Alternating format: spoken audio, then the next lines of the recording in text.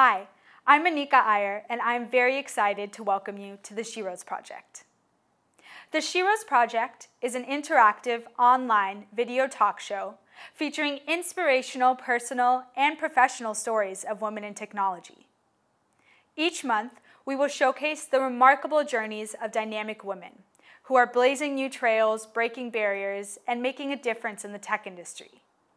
Featuring a variety of guests, from entrepreneurs and executives to engineers and academics, the goal of the Sheroes Project is to educate, inspire, and motivate girls to pursue computer science and engineering.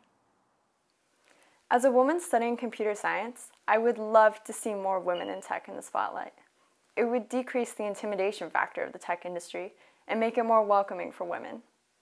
Women can feel like they don't belong in a technical world dominated by men.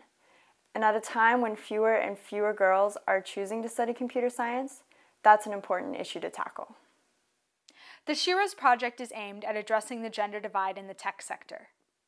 In the past 30 years, the percentage of undergraduate women who have received degrees in computer science at major research universities has declined from 37% in 1985 to a mere 14% in 2013. As computing-related jobs are growing faster than ever, with 1.2 million jobs expected to open up by 2022 in the United States alone, it is problematic that the representation of women in our workforce is so disproportionate.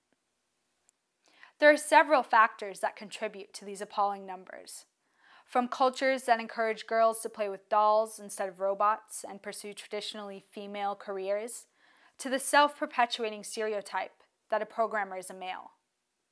Many of these trends originate in childhood and extend into the workplace. Out of the 30,000 high school students who took the AP Computer Science exam in 2014, less than 6,000 were women. Sometimes a career in computer science can be very lonely for girls because there are so few of us. I want to be a leader, a CEO. I want to launch my own technology startup. But it's so hard to picture myself doing these things when I see so few women holding these roles.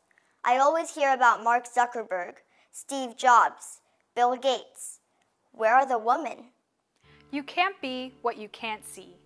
So we want to show young women the technical achievements that they are capable of and allow them to interact with role models who they can look at and say, wow, I want to do what she's doing someday. I love the idea of Sheroes.